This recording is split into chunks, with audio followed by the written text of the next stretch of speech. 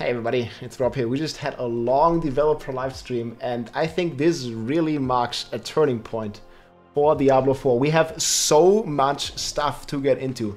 They talked about the dates, they talked about item crafting, we're finally getting that. They talked about the class balance, they talked about new and challenging endgame systems. We're actually getting a form of rifts in the game.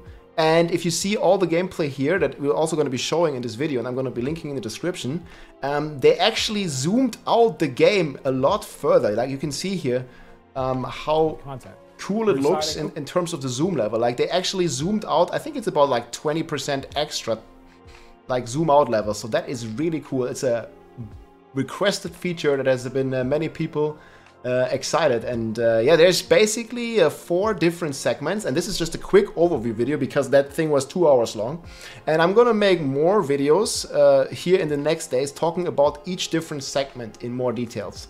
So we have the PTR, we have the items and the item crafting, we have a bunch of balance changes, and we have the new endgame systems that include uber bosses and the pit.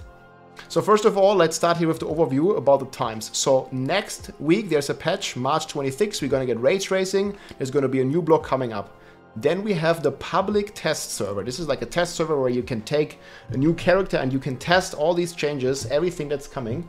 And you can already play it on April 2nd here. It's probably gonna be in the launcher. I'll show this to you here with the Diablo 3 version. So there's usually a slot here, like you can just say in development, there's going to be a public test realm and you can probably download it here. So this is going to happen in 2 weeks on April 2nd. And they are wanting a lot of feedback. They're actually making a specific forum for the PTR feedback. And the season 4, where all this is coming to the live game after the PTR. So we have the PTR for a week from the 2nd to the 9th. That's going to run for a week. And then it's going to take them another 4 weeks though, until May 14th. So the season is delayed by about a month to implement more feedback and work on these systems even more. So that's going to happen. We'll go through their presentation as they talked a lot about all the different things here, and starting with the PTR, I think it was. So the way it will work, you can basically make a new character, but there's going to be some speed progression. So I think when you make the character, you'll instantly be boosted to level 100. You start with 100 million gold. This is on the PTR only. You start with 1,000 obolos. You have everything completed. You have all your glyphs at max level. And I think you also have the altar of Lilith and all your progression and all your renown unlocked, basically. You will still need to farm some items, like legendaries and ubers, but the legendary drop rates are going to be doubled. And you're going to start with like a random set of rare gears and everything. So you'll be like maxed, but you still have to farm the legendaries because they are changing the complete item system, which we're going to talk about now. So they also want feedback, you know, on the progression of like how you obtain these items and how all that stuff is going to work. So in general, and you can see some of the item examples here. I'm going to go back and forth a bit because they showed all this as well. So they are basically upgrading the base items. So if you're looking here, this is how an item currently looks. And you know, they are like summarizing and simplifying a lot of these stats. Like if you have damage to frozen, damage to crowd control, damage to slowed, like all that stuff, or damage on Tuesdays, like all that stuff is going to be, you know, a bit simplified. And there's going to be like less affixes, but more meaningful affixes. So quality over quantity. And you're going to have, starting out with 3 affixes on an item, but you will be able to craft on that item with multiple systems, and later on you're going to get a total of 5 affixes if you go through all this crafting process that we're going to talk about here.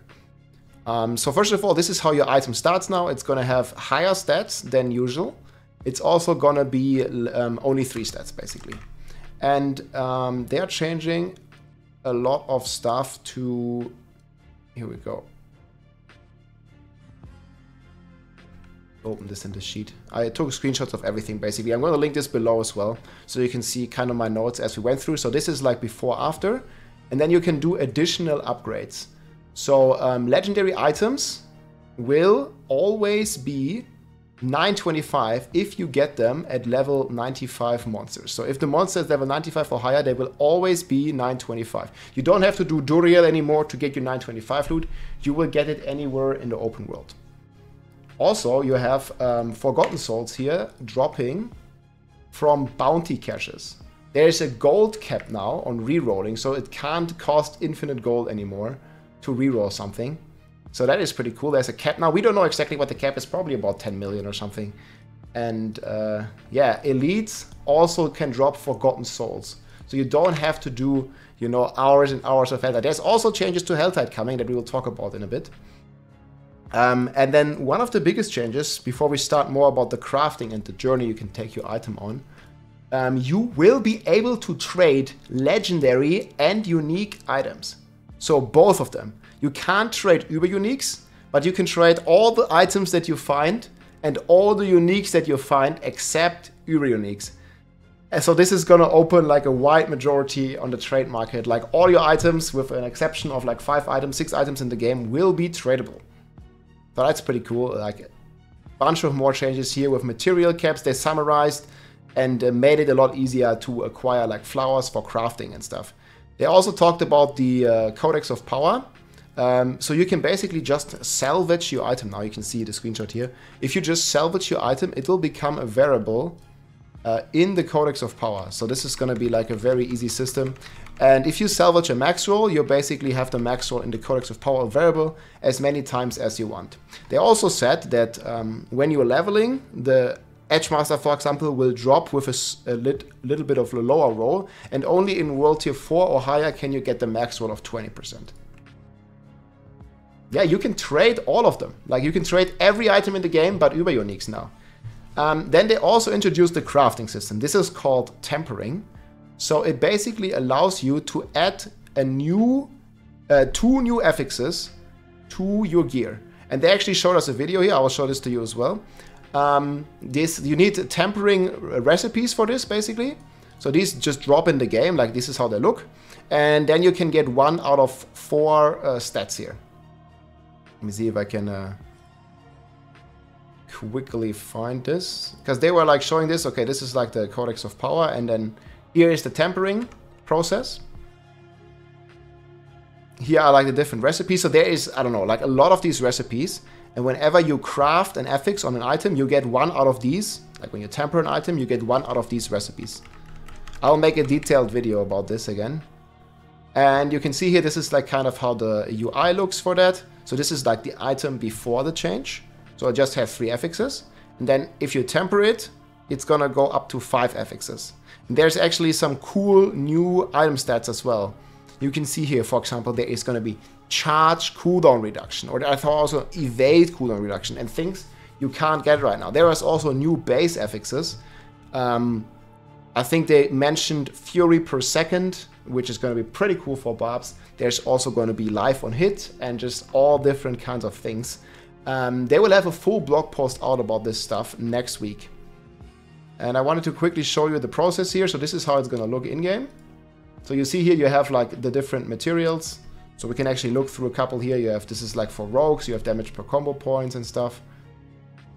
See, you have Shadow Step damage, Dash damage, Imbue damage, Trap damage, Marksman.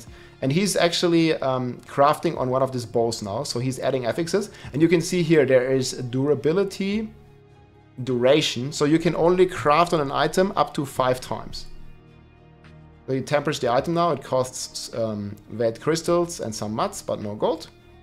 And this is the tempering process. Boom. An affix has been added. Now he's added marksman damage to this bow. So it got +1 affixes. And that's how the item is looking now. So instead of 3, you now have 4 affixes. And you can do this.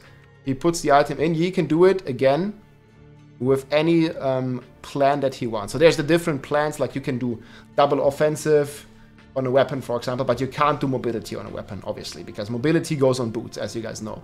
So that's a pretty cool system. So we're starting with 3 stats, and we can add up to 2 more stats for a total of 5. So that's basically the base crafting, and there's going to be a lot of interesting new affixes that you can add. Then we have another system which is affecting the items, which is called greater affixes. So whenever you find a legendary, which is now tradable, also if it has a greater affix, there is a chance it rolls a greater affix. And if it rolls a greater affix, it's basically like a primal roll. Like you get a higher stat roll. You know, normally, let's say this example here that they showed, normally you can only get up to 84 dexterity. But if you get a greater roll, I'm just going to call it a primal roll, it rolls 50% higher, so up to 126 dex. And this can happen on each item. It's marked on the item with a little 2, you know, like a 1 affix, like 2 affixes have the greater affix. So you'll be looking for a crafting base that is going to be a legendary item with 925 with 3 out of 3 greater affixes. So it's going to be like 3 primary rolls, primary rolls basically, that you can then start crafting on as a base. Oh yeah, and not only legendaries, but uniques can also roll with greater affixes. Again, I'm going to make a separate detailed video because it gets pretty complicated. So unique items can also get the greater affix. You can get, and go in-game again, you can get a Shaco with probably 15% cooldown reduction that you can then upgrade even further. And probably it's not that much because I think the base is 7 and the upgrade is going to disappear. But you can basically get insane stats, and you can upgrade all these stats again with another system that we'll talk about it here in a second called Masterworking. Now it's completely nuts actually, like what you can do. Like you can basically take your item on a full journey, and it's also going to be very rare, and I'm pretty sure that these 3 out of 3 greater FX rolls, legendaries, or uniques, I mean a Shaco can't be traded, but let's say you get, I don't know, you get like a GG roll Talbot's Will with 3 out of 3 greater affixes. You can put those probably on the trade market for 10 billion gold, because yeah, it's like an item that many people want, and it's probably going to have a lot of value. And then also, like, you know, you need a max roll on the secondary as well. So it's going to be a true item hunt, and there's going to be a really big trading economy about this kind of stuff. But that are the greater affixes. And they also mentioned you can't re-roll a greater affix or a non-greater affix into a greater affix, for example. So you need to actually find the item and then start crafting on it. Then we have a next process here called Masterwork, and this will replace the current upgrade process from the blacksmith. So Masterwork, basically you can upgrade up to 12 times on an item. So you can upgrade any affix 12 times, but it's RNG which one you hit.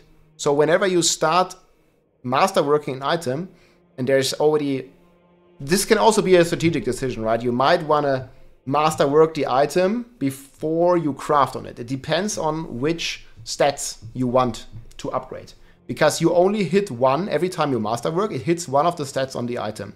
So obviously, if you have already upgraded it to 5 affixes, it's a 1 in 5. But yeah, I'm gonna touch on this like separately because it gets pretty complicated. But in the end, you can upgrade an item up to 12 times and it hits a random affixes. And the process looks like this in the end. Like, this is an item that has multiple rolls on the maximum health, basically. So you have a lot of RNG. Like, I mean, it's you know, 1 in 5, and then you need to hit this like 12 times in a row. But you can probably create an item. Let's say I do this on my Harlequin's Crest. I already have, and this works for Uber Uniques and normal Uniques as well. So I already have a cooldown reduction, and then I can masterwork it even further on here. So it can be a greater FX cooldown reduction, which is probably going to get it to, I don't know, somewhere about 10-12% cooldown, and then you can also masterwork on it. And I believe they mentioned you can get 25% extra bonus per 4 ranks of masterworking. So you can probably get a Harlequin's Crest with like somewhere between 25 to 30% cooldown reduction. I mean, I'm not sure like about the numbers. We will see when we have the real numbers in the blog post next week. Again, I'll make an updated video, but it's pretty interesting, and it's already very hard to find an Uber Unique, but now you gotta find it basically with a greater FX and then also masterwork on it. So it's gonna get pretty insane. But there is an easier way to get Uber Uniques that we will get to in a second. It has to do with the new endgame system. Yeah, new FXs, we talked about that. Actually, before we hit on class balance, let's quickly talk about one of the endgame systems that they are doing. So they are overhauling the entire game, basically. There is, before we get into class balance, because I think it fits better, they're increasing the experience. So World Tier 2 is going to get 50% experience, World Tier 3 150, and World Tier 4 250. I think this is increased by another 50% currently. And they are changing Helltides. So Helltides is going to get a lot more density. There's going to be a threat meter. There's going to be elites ambushing you. Let me see if I can quickly find, I think here. Yeah, so you can see this is like them playing Helltide, and you see the beautiful zoomed out mode. So you see there's like a threat meter on the right side here. And there's like a bunch of new things happening, and whenever this threat meter fills, I think it's gonna happen here in a second. Yeah, you can see here there is kind of like an ambush happening, and then there is a bunch of elites that spawn. And in general, the Helltide has a lot more density. And look at this beautiful zoomed out mode. Dude, it's so good. And as we watch here, I will just keep explaining it. So there's basically an ambush of monsters, and you get a bunch more enemies, and you get a bunch more loot, a bunch more forgotten souls. It's gonna be a lot easier. They also drop new materials. There's a new boss called Blood Maiden. It's a new public event boss that's gonna happen in the Helltide. We don't see it here.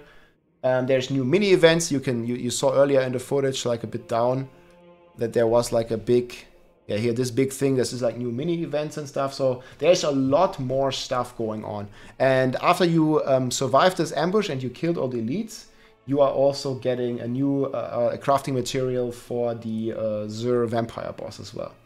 So that is pretty cool.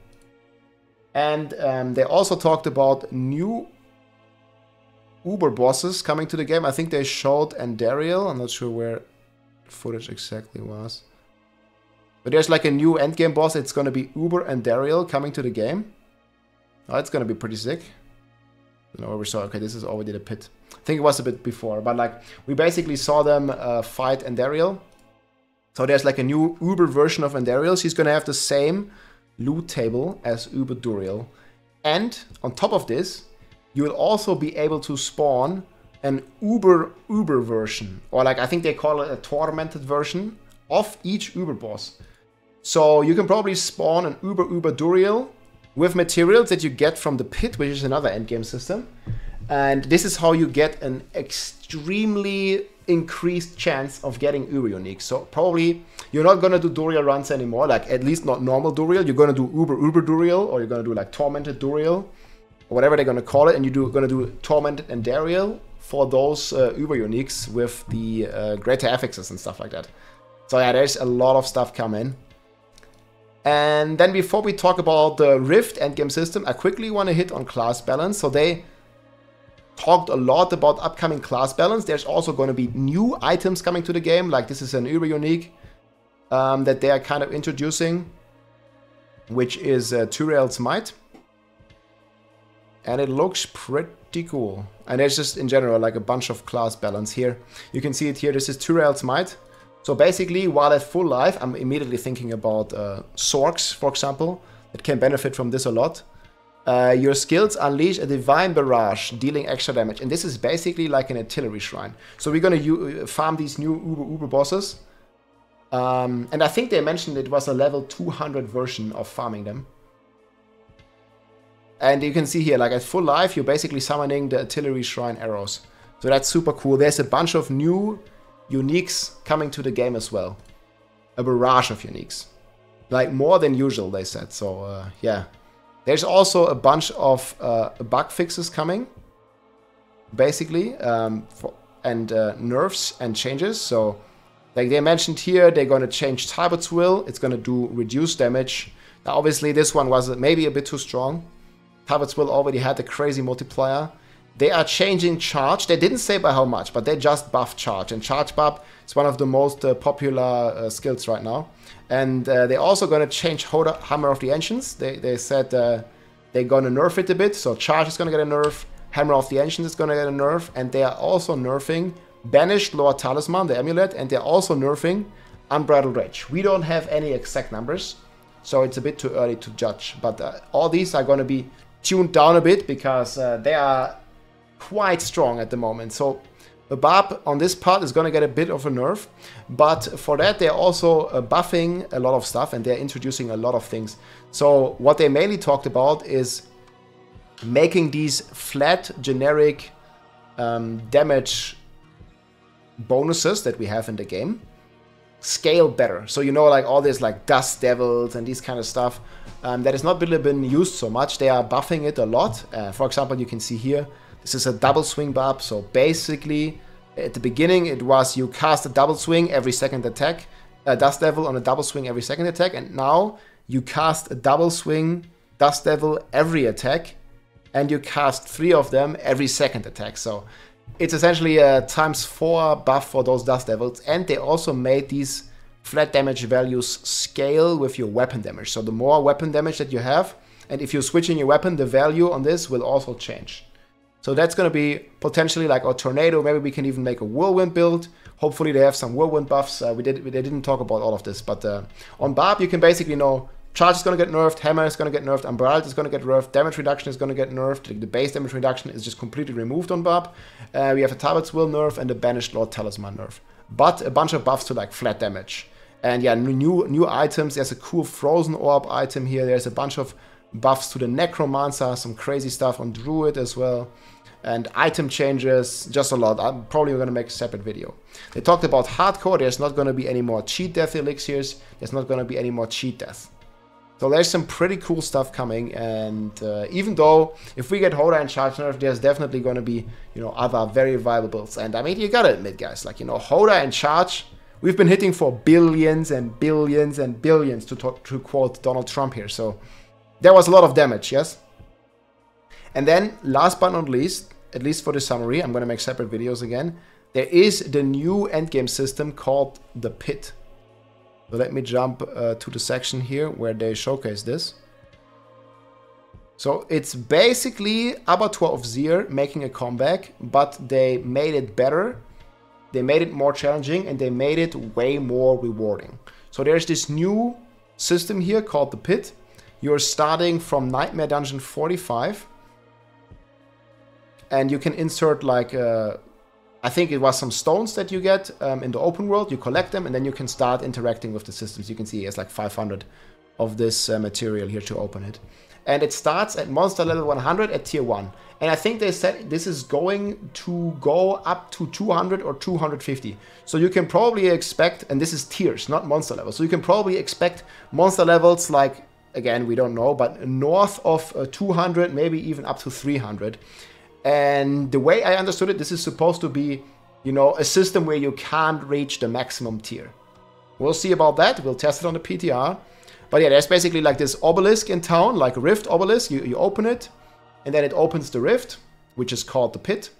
Here, like there's still some placeholders here. Like you click it, you enter the rift, and then you can see you have 10 minutes time. You need to defeat the Guardian at the end before the timer ends. And if you die, unlike in Abattoir of Zir, you died. Run was over. No. Now you just get a time penalty. So you die.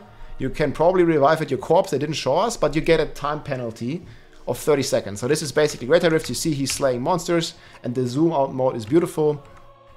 And there's also different floors. So there's also shrines apparently. So you got a Blast Wave Shrine here. So the RNG part is still there.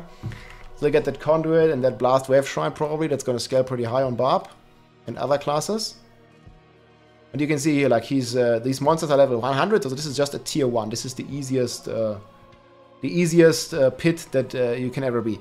And we'll talk about the rewards here in a second. This is going to be the endgame system that we will have to do because that we'll get to enjoy, because there is a lot of rewards associated to it. So you can see he's switching the floors. And then I think whenever he reaches 100% progress, like there's elites here, it doesn't have any affixes on them though, so there's not going to be like any lightning chasing you. So you see here you get to the Guardian's Lair, which is also a separate instance. So this was kind of negative from my side because you have 3 loading screens in the middle. And I think then they got to show the boss fight here. So there's like a boss fight. There can also be some random events. I think they even mentioned that there's like an Echo of Lilith that can spawn like in the middle of the run. So it's not always linear. Like there can be like some random events and some big stuff and exciting stuff happening basically. But yeah, you get to fight this Guardian, and once you defeat the Guardian, you get a bunch of loot. you get this Stygian stone. This stone is required to enter to open the Uber Duriel or the Uber Andariel.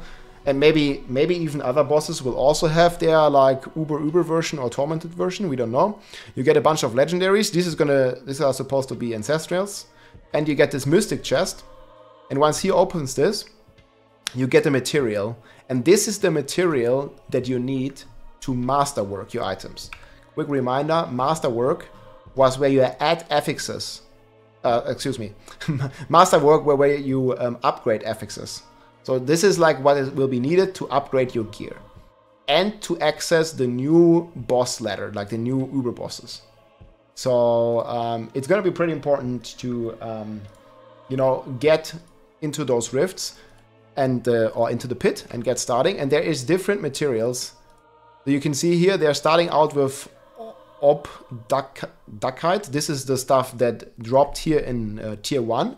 And as you go higher, it's going to drop Ingolith or Nertrium.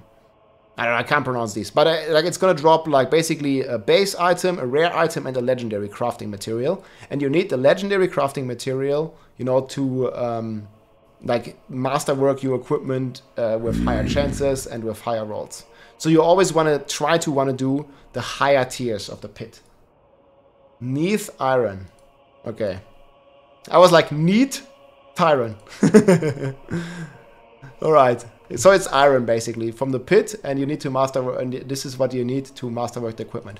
Oh, one thing I forgot. When you slay the Uber bosses, you also get a guaranteed resplendent spark. And they didn't actually say if you are crafting, but I would assume that if you're crafting an Uber unique, that they also have a chance to drop with greater affixes, but that's not confirmed. But yeah, you basically get a resplendent spark guaranteed for the first time you kill any of those new Uber bosses that you can summon with the rift material that is called, forgot the name, Stygian stone. So yeah, there's a lot of cool things coming. I'm really looking forward to all this. Again, I'm going to make separate videos about this. They also had like a bit of a Q&A at the end. But we mostly talked about this, like armory coming soon, loot filter coming soon, and we get the full patch notes next week, my friends. But yeah, I'm really excited. I'm really hyped. Obviously, the delay, again, PTR April 2nd, and the Season 4 launch is gonna be May 14th. For that one, it is definitely delayed by a month. But I'm still super excited, looking forward to test it all on the PTR. And jump into it, test the new crafting, test the new endgame systems, slay the new Uber or tormented Uber bosses. And we'll see how the class balance and other things will affect stuff. Again, next days here, you can expect a lot more content onto all these like in detailed new and changed systems that we're getting. Hope you enjoyed the overview, guys. I'm going to link everything, the Campfire full video in the description. And yeah, I hope I'll see you soon, and I'm excited for Diablo 4 again. Let's go. If you like this video, make sure to subscribe, leave a like or a comment. I'm also live on Twitch almost every day, so come and say hi.